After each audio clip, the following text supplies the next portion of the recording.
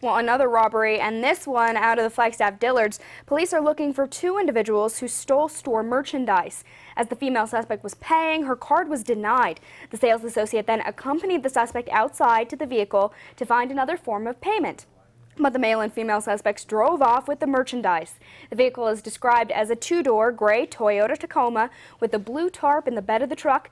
And again, if you recognize the suspects or have any information, you can call Silent Witness at 928-774-46111.